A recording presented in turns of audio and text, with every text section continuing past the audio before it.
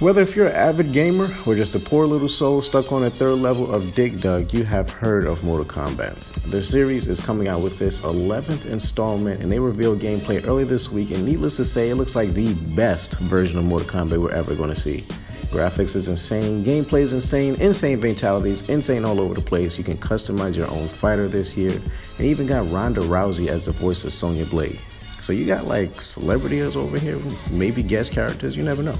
So make sure to tell a friend that get over here! April 23rd when the game releases.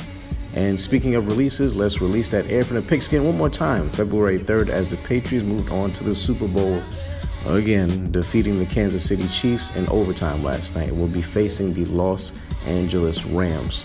This is the third consecutive Super Bowl for the Pats, while Tom Brady's looking for his 6th ring again, while the Rams are looking to reclaim their first championship since the year 2000.